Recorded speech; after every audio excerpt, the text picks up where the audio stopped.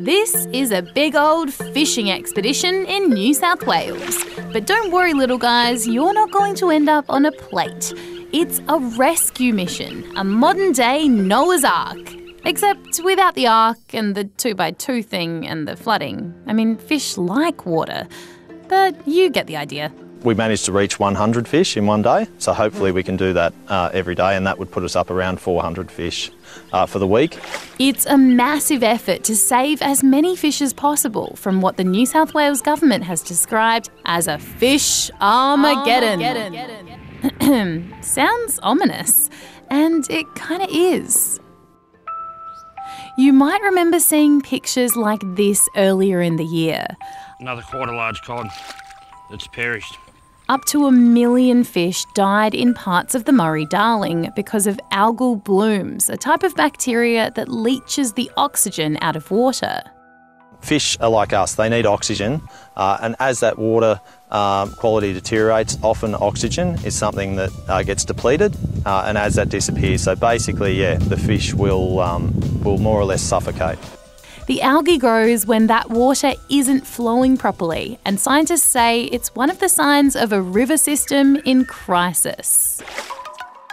The Murray-Darling stretches all the way from Queensland through New South Wales and the ACT, then down to Victoria and South Australia.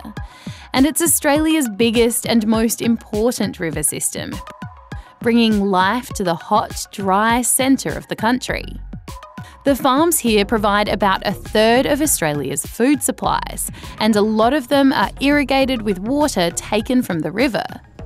But for decades, there have been arguments between states, farmers and towns over how the water is shared around, especially in times of drought.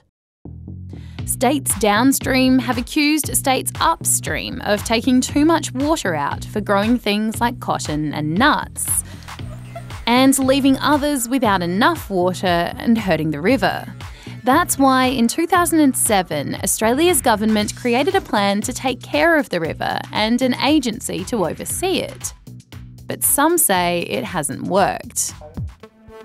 In the past few weeks, there have been protests along the river, with some farmers saying they're being left to suffer with no water even though the river is flowing, and that the water still isn't being shared fairly. Some experts also reckon the Basin Plan hasn't done enough to protect the river from the effects of climate change. The Basin Authority says that's not true, and the federal government says it's the drought that's causing the problems and only rain can fix it. In the meantime, the New South Wales government has announced a $10 million fish rescue package to try to make sure what happened last summer doesn't happen again. So that's why the whole Noah's Ark thing is going on. Hundreds of native fish like golden perch and Murray cod, some up to 25 years old, are being scooped up and relocated. Our fishy friends will go to other, healthier parts of the river or to hatcheries where they'll be cared for until the water starts flowing again. While many are hoping it'll help, others say a lot more needs to be done to save the river and everything and everyone that depends on it.